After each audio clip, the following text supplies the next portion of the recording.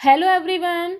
Today I have a short moral story for you named The Boy and the Nettle. Before we start the video, please subscribe our channel The Boy and the Nettle. Once upon a time, there was a young boy. He was a happy and fun-loving child. He was an obedient child whose mother loved him. One day, while the boy was playing in a field, he suddenly got stung by a nettle. Hurt, he ran home. On meeting his mother, he said that he had been stung by a nasty little weed. His mother said, I suggest that you grab the nettle firmly in your hand the next time you see it. If you grab it hard, it will not harm you ever.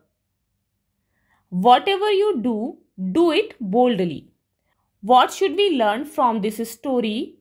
This story teaches us self-confidence is the key to success. Thanks for watching. For more interesting stories, don't forget subscribe our channel.